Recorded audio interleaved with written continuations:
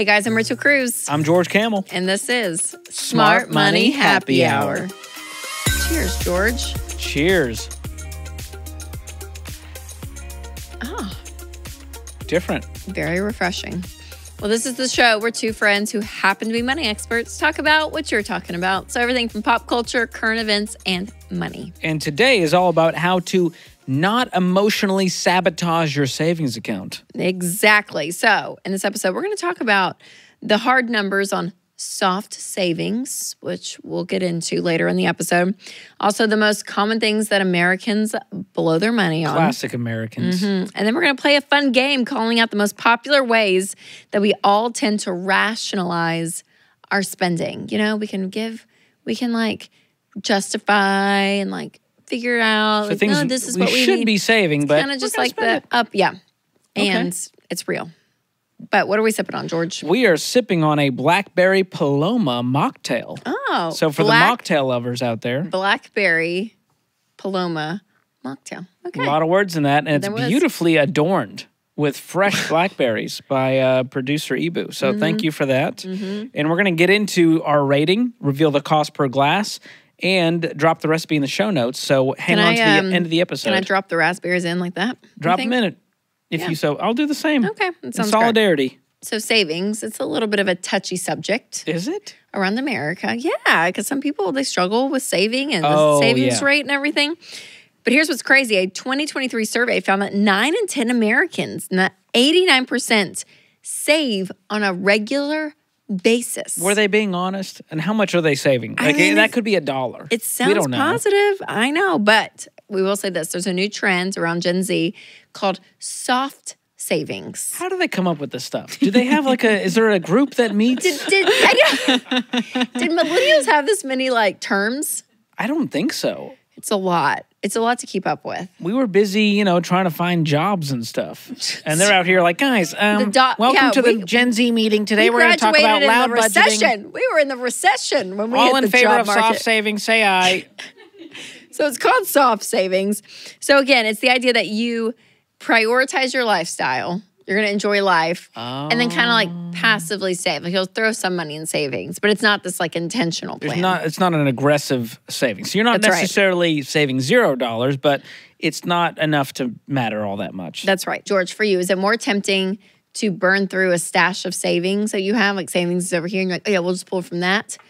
Or just to like spend your paycheck when you get paid? I think when I see our savings account, like I have pride. Like we did that. Okay. We saved up that money. So I try never to touch it unless there's a true emergency.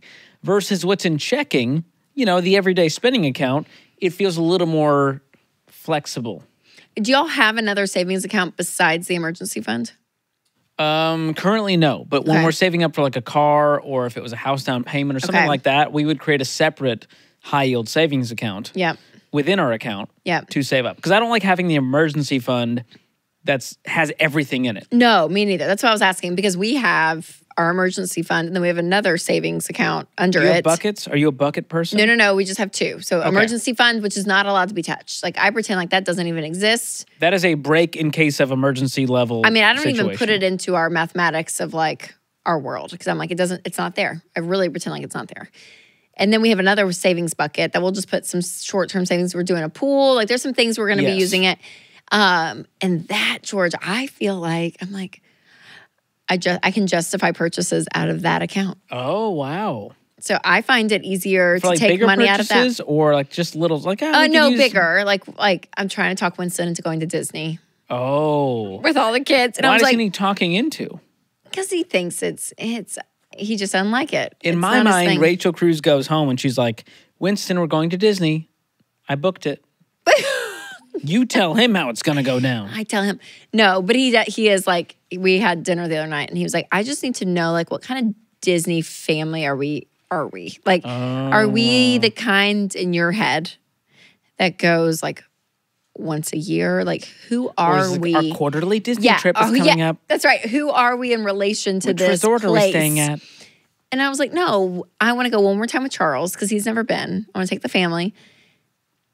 And then we'll go from there. And then we'll go. But anyways, I can look at that savings account and I'm like, Yeah. we can take money from there part of it, and part of it we'd budget for. But I'm like, it feels like we can use it. So It's for me, superfluous money. yeah, for me, it's It can easier be to go used. through savings Interesting. All right. personally. But we're opposite. Well, the data proves that soft savings is real because America's personal savings rate as a whole, as a country, as a nation, if you will, as a commonwealth. Nope, we've lost it there. It's not a commonwealth. That's Kentucky, I think. Ken Coleman would be very... I don't think I did well in my political whatever class you learned that science. in. Yep, that's the one. It's not really science. I feel like that was generous to call that science. Makes them feel smart. Yep. So America's personal savings rate, which is the part of your disposable income that you set aside for savings, was 3.7% in December of 2023, compared to 8.51% over the past decade. Yeah. So we have cut it over Way half. down. Yep. So if you make 40 grand, that's like less than $1,500. True. That's pretty weird to Okay, think but about. can I say this, though? Because there's been times in our careers when it comes to personal finance that we see a negative savings rate. Like we see some terrible numbers. So is this like a more rational way of like a trend like revenge spending? Remember revenge spending this was is a post-COVID? big thing. People were like, we've been I'm going to cooped go up. out and spend all my Regardless money. of what happens, we're going to travel. We're going to do all this. But now, like, I don't know, it feels more rational. It's a better swing in the right direction. Soft savings, right? Well, I think this is the From younger revenge generations fighting back against this sort of, I got to wait till I'm 60 to enjoy life. Yeah. So like, I'm going to YOLO and enjoy life now, and savings can be on the back burner. Yeah, but it's happening though. That's what's Like it or not, it's happening. to a degree. Yep. That's the good thing. So- okay, so for you, when it comes to like the emotional temps in life, like for you to spend, what emotion is it? Because I think for a lot of them, it's like I want to live in the moment, I want to enjoy, and then if I have some savings, that's great, right? It's kind of that second thought. But for you, Yes. like, what's the thing that drives you to spend? There's What two things. emotion? I can justify utility. So if it's something that's going to really, it's not a frivolous thing. Like buying an iPhone charger is not frivolous, but then I want like, what is the best iPhone charger? So that is tough for me because I can justify any utility purchase. Because you're like, it's the best. You know, it's for the baby, it's for the family, it's for the house. Yep. It's not for me. And then the other side is legitimate deals where I'm like, well, this is a good deal. And I have a lot of FOMO and around that urgency of like, this time's going to run out. I'm not going to see this deal. I Okay. know that it's only Black Friday. They do this deal. So that tempts me to spend. I'm go in. self-aware with that. That's good. How about you? I can spend probably when I'm bored. Oh, is this like phone in bed, 11 p.m., just sort of mindlessly 11 p.m. scrolling? Oh. 7 p.m. 8. You've just watched Jeopardy. Wheel of Fortune's on at 6:30. The kids go down at 7. By the time everything's settled, the dust is cleared at 7:30, and we get in bed. Like we go to bed. Like you're like jammies on, 100%. game on, 100%. Yep. veg on the phone. Yep. And I'll like see something or I'll read, but usually I'm like scanning something. Yeah. And if I'm just like, that's cute. Oh, I'll click that. Oh, there. Wow. And I just end up in a black hole. So you've heard the term, if you see something, say something. For you, it's if you see something, buy something. It's a very different approach, but I respect it. It is true. Yep. What's the last thing you sort of like, you fell for that? Like, I'm just bored and I just was like, sure. If you're going to be honest. I'll She tell checks her thousands of receipts from the last No, week. it's just Amazon's my go-to, honestly, right now in life. But do you like scroll Amazon? That's a weird thing No, to do. no. But usually most things that Linked to Amazon. I see, I'm like, oh yeah, that's like for sure. Let's see. Hold on. Thank you for your honesty. I'm just curious. I will You're tell so you. brave. Thank you. The courage is Gosh, unbelievable. Brene Brown would be proud for your vulnerability right now. Oh wow. You know what? This is not mine, but you'll appreciate this. Winston. This is a Winston purchase. You and Winston, more similar than you like to think. He just bought this. Is that a utility? Oh, that is actually a baller move right there. This is a Read it out loud. Wally outlet shelf wall holder, bathroom wall shelf up to 10 pounds, standard vertical duplex wall shelf organizer. It's basically, God bless Amazon. I don't even know what that is. I mean, it's the same writers from BuzzFeed articles that write these Amazon. It's just endless. It's basically It basically a holds like your holder. little Google Home or Alexa device on top of an outlet. Yep. That's all it is. Okay, mine. Okay. That's something I would buy. Here's what I got. And I could justify. Here's mine. It was an oversized sweatshirt. It had a hood and a zipper and like a silky material sweatshirt. This was a cozy purchase. It was cute. a cozy. Was it an influencer affiliate link? It was. Oh, gosh. It was. And I love it. So that was mine. Wow. Anyways. Thank you for your honesty. But usually I really went there. There's some emotion here. FOMO, loneliness, revenge, overwhelm, fear, boredom that drives us to spend. So though the risk with soft savings, right? Because the idea of like, we're going to just live in the moment and what we have extra, we're going to save. The risk with that is when a real emergency hits, you probably don't have enough money to cover it. And that's where people get stressed. They get freaked out. And they put it on buy now, pay later, or a lot of people card. go into debt for it. Ugh. Yes. And we don't want you to feel that way. That's why the 7 baby steps is huge, right? We want you to be in control of your money. We want you to actually have an emergency fund, like a real one, not like a soft savings, a real one. $1,000 at first, then once you're out of debt, a fully funded emergency fund of 3 to 6 months of expenses, which feels very grown up, right? It's more intentional and more aggressive than soft savings, but it gives such more security, George, that when something actually really does happen, a medical emergency, a job loss, you transfer to another city, like whatever it is, you have the cash. And that's what we want, not this passive idea of like, I'll put some away if I feel like it. Yeah. Well, and we say that this emergency fund turns a crisis into an inconvenience. And that's the best emotion is like, yeah, that sucks, but you kind of yawn and pay it and move on. And restock the emergency fund and keep living your life. That's right. That's a much less stressful way to live versus like one little emergency throwing you into a tizzy and throwing off your financial goals. And so make savings a priority. And here's what's crazy though is a lot of Americans are now dipping into their savings. And some of it could be lifestyle creep, some of it inflation. But 40% of Americans say they go into their savings to pay fixed bills like rent or a car payment. 38% use savings for variable expenses like groceries, 22% emergencies, 22% for large purchases, 20% to pay off debt, and 11% for other expenses like shopping or a vacation. Whew. So only one of those was legitimate, which is emergencies, like a true emergency. There's an ER visit, something really unexpected. Yep. And other than that, the rest, you really shouldn't be dipping into your emergency fund or savings account just to cover your groceries. Yes, I know. And that's where some people are. So it's either you have to up the income or you have to lower the expectations of the grocery store, right? I mean, seriously, it is hard because I think inflation is a real thing and people have felt that. And life is just more expensive. Like everything's gone up. Everything's just gone up. It has. And so you have to equate for that.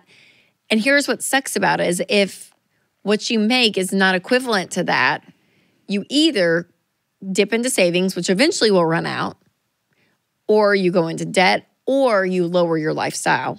And you have to. Like there's a point that the math, it is hard going backwards, but to keep yourself out of the hole financially, there's like these adult decisions we have to make. And it's hard. It's not fun. Yeah. But well, we've taken some calls. We co-host the Ramsey show where people call in with their money problems and questions. And I can't tell you how many people have been like, hey, we're living off of our emergency fund right now. And I'm like, well, how long is that going to last? I'm like, I don't know, 2 months. And what happens is then you run out of money and then you go into debt.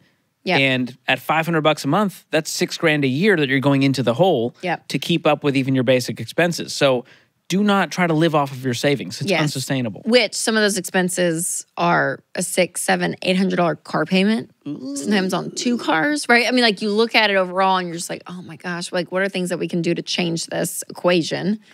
And there are some things, and then there's also some sacrifices in there. But that's what's difficult, George. So your emergency fund should be, get this, Rachel, for emergencies.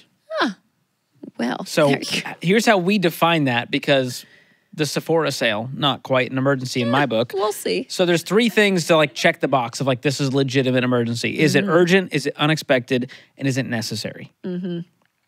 Really ask yourself that before dipping into that. Yep, that's right.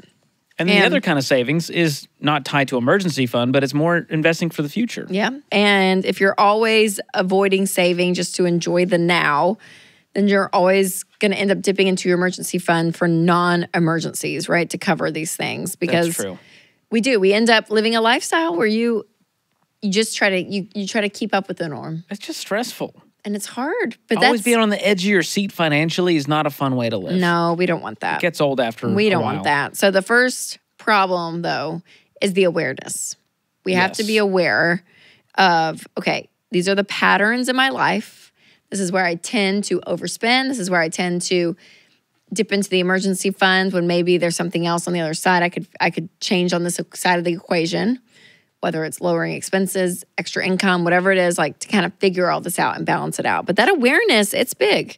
So you have to figure out, okay, am I justifying this or is it just a lie?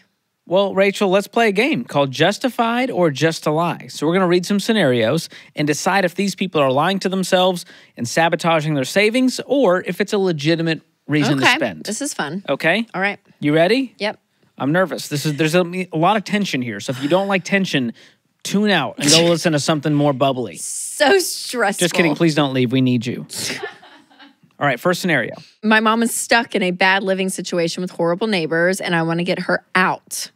I know I'd have to drain my emergency savings to break her lease and to get her a new place, but I feel like a terrible kid if I don't. Oh, justified or just a lie? Dr. John Deloney. This one's hard because the daughter's using her own money to help like prop up mom's I know. ideal life. That's the part that bothers me here. That's where I'm like, there has to be a boundary there. And the mom has to be the grown up in that, right?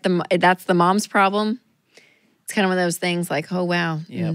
And I'd ask, like, when is the lease ending? Can we do anything about the neighbors? Can we report them to the landlord, to the other police? Things you can do. Are there actual legitimate things we can try to do to remedy this? And if she was in she says a horrible neighbors. I mean, like if it's a dangerous situation or something, right? Like obviously, well then I feel like it's the justified. Police will get involved too or whatever. I don't know. Or I'd go, hey, landlord, like I didn't sign up for this dangerous situation. Totally. Either you do something about it or I'm breaking this lease at no cost. Yep. Okay. So I think we're in between there. Yeah, that's fair. Depending on the situation. But I also don't feel like the daughter needs to be the savior in it as well. Yes, that part is worrisome. Yep. All right. I've never seen a Sephora sale like this, Rachel. If I buy a year's worth of my favorite foundation now, I'll save $150 on makeup this year. I was going to put this money in my emergency fund, but this is too good to pass up. I'll catch up next month. Listen. Okay, I'm going to say... There's a lot of justification. I'm going to say, yeah. No, I think it's just a lie. It's just a lie. Yep. Because she's a lot of justification emotionally. And and I'm going to say a year's worth of makeup is like, but if you're about to like get a month or two, I don't know, like if it's a shorter time period, I could get there faster. But a year's worth of stuff, you're just like, oh no, you have a year to figure all that out. That's excessive. It's $150. And I feel like Sephora is always running sales. And are they the best price on makeup? I don't know. Tell us, Bargain King. Listen, I feel like I've seen some TikTok girlies that are like, they're going to Walgreens for some basic foundation and they're crushing the game. So I think it's more about how you use the tool than the product itself. There you go. Ready for this? My cat's got a terrible UTI. The vet says he needs surgery to remove some bladder stones. Oh, gosh. The surgery will take almost all of my savings, but I don't have a choice. This one's really hard. It's a pet. It is a pet. And we know how George feels about his pets. I know. I feel like a pet illness, I would consider an emergency, like a true emergency. Yeah. Would you dip into retirement for it? Not retirement. They didn't say retirement. But, okay, I'm just seeing how far you would go. But I'm going to say, like, I would dip in, if I was in the situation and it was my dog, I would probably dip into savings if we truly didn't have the money. And depending on the surgery. I mean, is this $10,000 or is it $1,000? Right. I would not go into debt. But would I dip into savings? I'll admit, I would. Yep. I love my dogs that much. Yep, it's good. All right, next. Rachel, it's happening in 2024. I am prioritizing my health. I know if I buy workout clothes instead of wearing that oversized Greek life t-shirt from college, I'll be more likely to go to the gym. I'm not seeing a whole lot of money in my checking account right now, but I've got some savings and should get paid in a few days. Lululemon, here I come. Justified or just a lie? Okay. I'm going to say just a lie, but go on Amazon. Thank you. I knew where you were going. And get like 2 pairs of pants, a new sports bra, 2 tanks, and give it a go. Give it a go. Like, I do think there is something about feeling the part. Like, felt cute, might work out. That's your take. What'd you say? Felt cute, might work out. poke you. That's you. That's what Rachel's saying. I am saying it helps with the motivation. But I would go super cheap on the first investment because it may not last. But then give yourself like a mile marker. Like, oh yeah, if I work out for 6 months. Oh, I'm going to go get a couple of, some nicer things that'll last. Like, you keep building. But go cheap at first. Okay, how about this? Big birthday alert. I just turned 40. Do I have a spouse, kids, house, pet, or thriving career? No. But do I have $15,000 in savings? I'm cashing out 5 to go to Thailand with my bestie. Oof, justified or just a lie? All right. Okay, so I'm going to say. Birthday trip, $5,000 out of savings to go on the birthday trip? Is this justified? I'm going to say that it says savings, doesn't say emergency fund. And she's living the single life. She's got, I'm going to Thailand. What?